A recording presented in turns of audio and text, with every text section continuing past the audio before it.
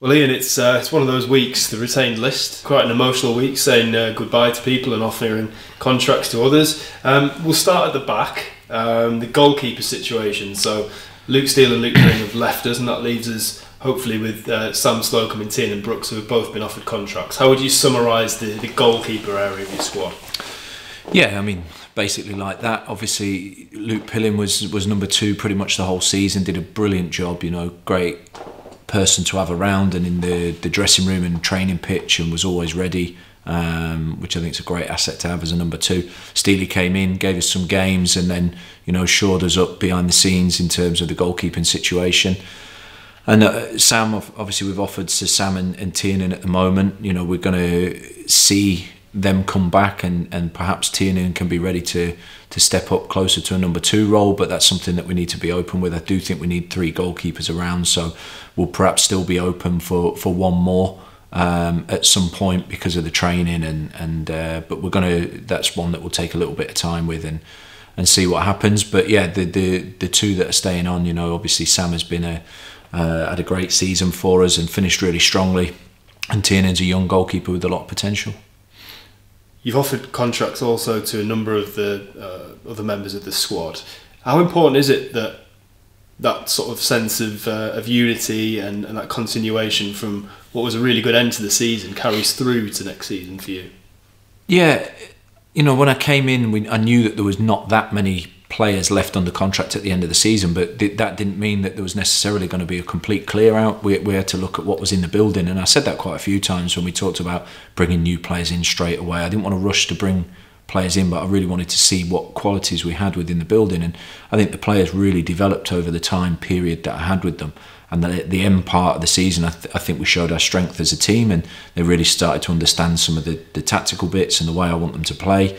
And then it's really important that we don't have a complete wholesale change of the entire squad and rebuild that process all over again, that we've got some of the players that, I felt really flourished and embraced it, that can stay on and progress with the team. And of course you always lose a few players, which is sad, and some really good characters we lose as well, but that's also part of a kind of a process in every club, I guess. Two players that are under contracts as well for next season, who haven't necessarily been as much on the radar recently, Alex Lacey and Cal Roberts, two very, very good players for this level, and two players that you would probably suggest would suit your style of play really, really well. What's the latest with both of those? Yeah, I mean, I sat down with both of them this morning and had some good meetings with them and kind of talked through. Obviously, I couldn't give them too much feedback on areas that I want them to work on, other than please be fit.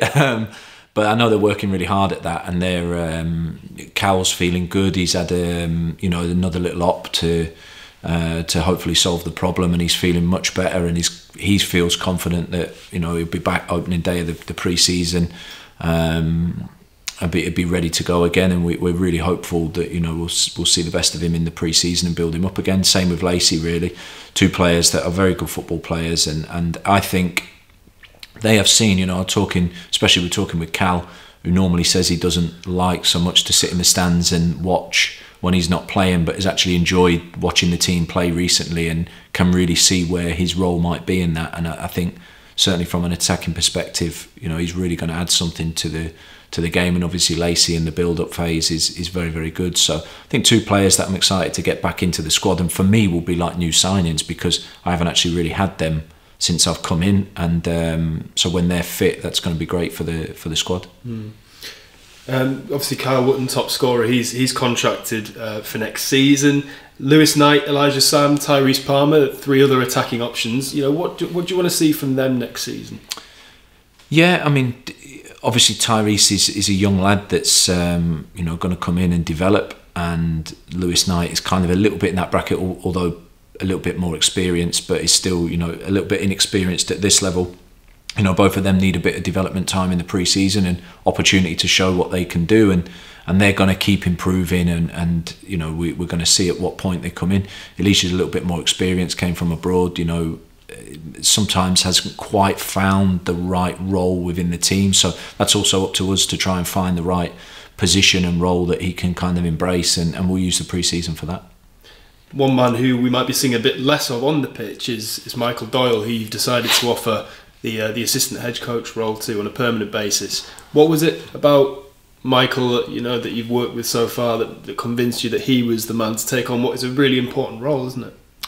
Yeah, I mean, obviously, after Mo left, then I was alone and by myself in the office every day, and of course the rest of the staff that we had, from Jake through to the medical team and Huts and the guys, they all kind of rallied round, and everybody did a bit extra so that we got the work done well. But at the same time, Doyle came in and really offered a good experience, calming head in the dressing room, and I bounced a lot of ideas off of him, and it was really good to work with him because I got him into the office to really understand deeper what I was wanting the team to do, and I think that was almost like then I could put that coach on the pitch to help me. Now obviously he'll be less on the pitch next year because he's going to take a step back from that and be available if we need him at some point, but his focus will be on the coaching side with me, and of course he wants to develop as a coach. I think he enjoys the way that we play, and I think he wants to take his steps into the coaching field now, and I think because of his influence in the dressing room and his general experience as a footballer, he can bring a lot to the coaching team.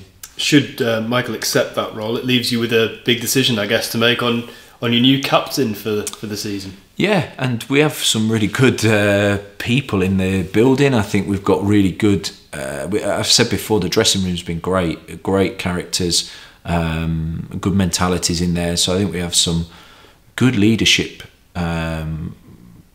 candidates in there that can kind of take that mantle. So I'll look at that over the next few weeks and kind of decide who I think not only can embrace that, but also it can maybe improve them as a person, and somebody that can kind of take that leadership role for us. On to the players that have left us, and there's only really one place to start with. Enzio. Obviously he was our longest serving player last season, and hugely popular figure with the supporters, a lovely guy as well. Ian, what was your experience of working with Enzio? Yeah, exactly that. A lovely guy, just like really, really down to earth, hard working, brilliant attitude every day at training, gave his all for the team. Just an all-round good guy. Enjoyed working with him, and a talented player as well. Obviously we go through a process now where we need to freshen things up, change, and bring in some maybe new faces and new energy. And Enzio was kind of part of the ones that are leaving, but certainly around the dressing room, and we'll be sad to see him leave because he was a great guy. I think we've lost quite a few good characters in that group that have left, haven't we? I think you spoke quite highly yesterday of the conduct of all the players who left when you had your meetings with them. Yeah, brilliant guys, honestly. Even down to you talk about players that haven't played so much recently, like Damo and Ben Turner. Didn't feature so much in the last handful of games, but were absolutely massive around the dressing room and so positive, I was very, very grateful for them, because it's so easy when you're not in the team to fall away and not train and not push the rest of the group and kind of be selfish. But we didn't have a selfish player in the group. They were committed and they worked hard, and a credit to themselves. So yeah, it's, like I said at the start, it's sad sometimes to lose one or two players, and certainly you lose good characters that are around, but it is part of the process. I think they know that, and hopefully they get set up and have a new adventure themselves. Obviously we say goodbye to a number of loan players as well. Have you got any interest in retaining any of those players?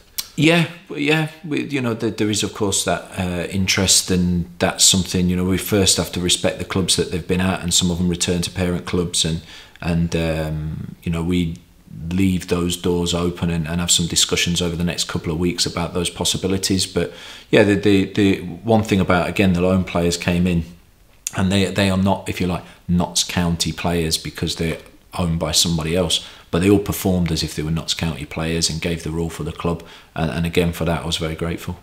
Brings us quite nicely onto recruitment. So you, Richard Montague, the recruitment team, have been preparing ever since you walked through the door for the weeks ahead, really. So you're now in the next phase, I suppose. You've done your preparation, which I'm sure will carry on, but you're now in a position where you really are going to be going out trying to sign people.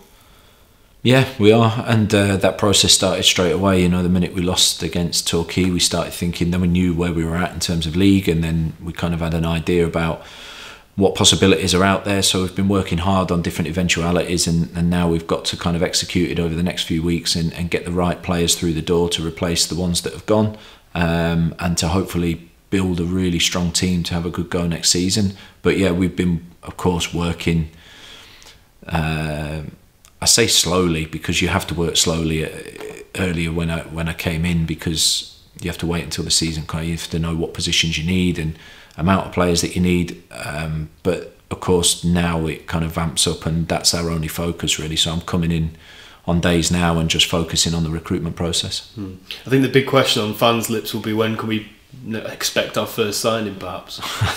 Probably the same question on my lips. We're working on them, and you know, all of them take time. So I think hopefully over the next couple of weeks we'll be able to start nailing one or two down, and it will take a while. You know, obviously we go into the pre-season, and then there'll still be players available and opportunities through the pre-season, maybe even one or two trialists and things like that. So you know, I hope to get some of the core positions nailed down fairly soon, and then after that, you know, we'll again go into the pre-season, and maybe we'll see one or two areas that again we want to just strengthen. Do you have an idea of a specific number of how many signings you want to make? Not exactly, but roughly maybe 6 players coming in would be good. I think that would give us a good balance in terms of the squad. One thing I did say when I came in was there was a little imbalance in terms of positions, and you know, we had a lot of right backs and not so many centre mids, and sometimes that's a process of injuries and emergency loans, and it's nice if we can just kind of balance out the numbers and make sure we've got cover in all areas so that we feel comfortable going into the season.